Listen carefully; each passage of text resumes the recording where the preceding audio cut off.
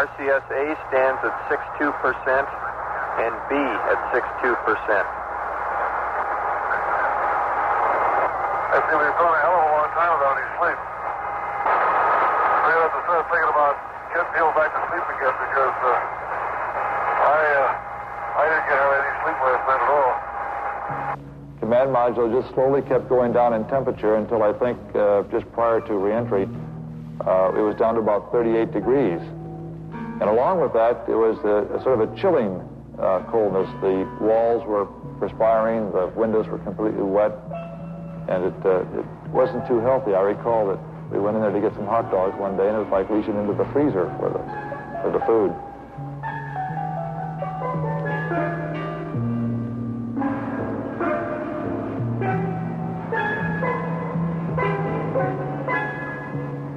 If you want my opinion of how they handled the situation when it happened, they handled it exactly like we'd expect them to.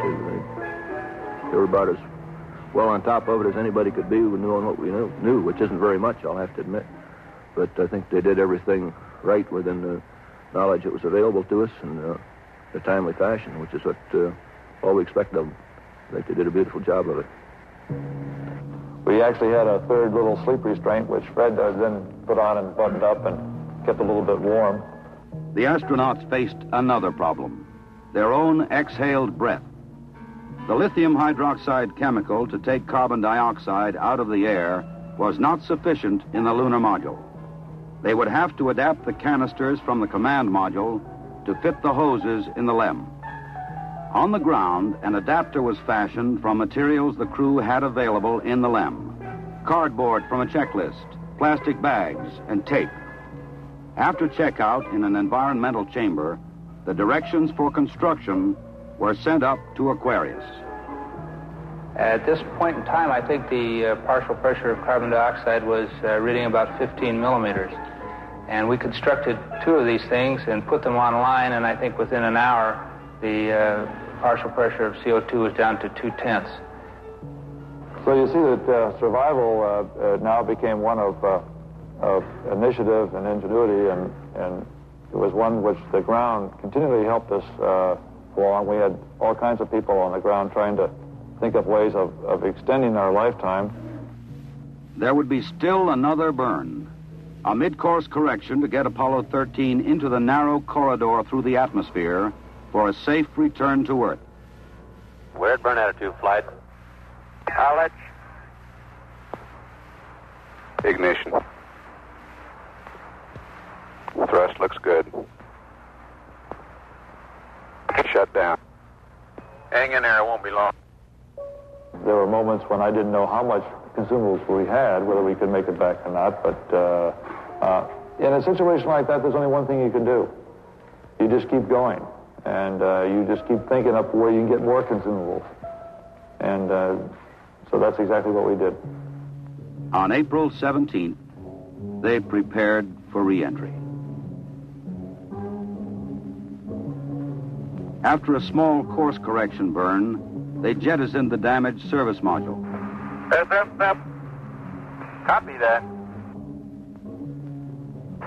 And there's one whole side of that spacecraft missing. Is that right? The whole panel is blown out, almost from the base to the engine. Really a mess. Man, that's unbelievable. Next, they got back into Odyssey to jettison Aquarius prior to entry into the atmosphere. Let's get it. Okay, copy that. Farewell, Aquarius, and we thank you. Okay, LOS in a minute or a minute and a half. At entry attitude, we'd like Omni Charlie. And welcome home. Thank you.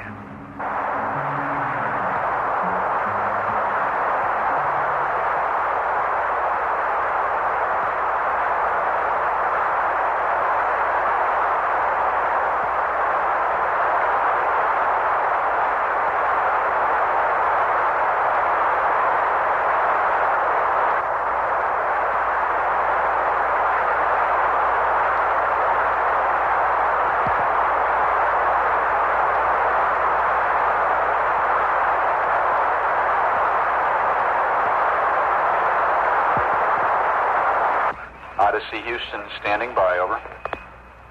Okay, go.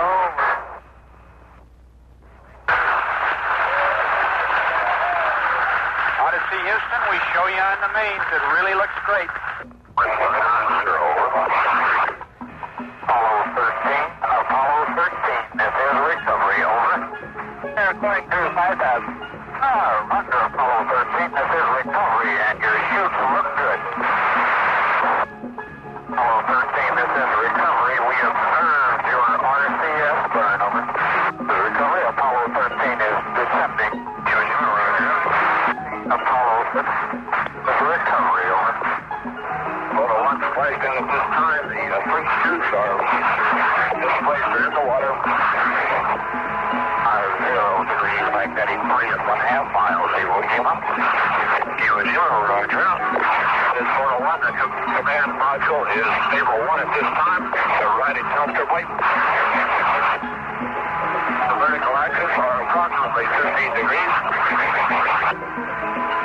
Swim 1, you're cleared into position for 3 the other 2 chutes. Swim 1, Roger. Okay, swim 2, you win lap 270.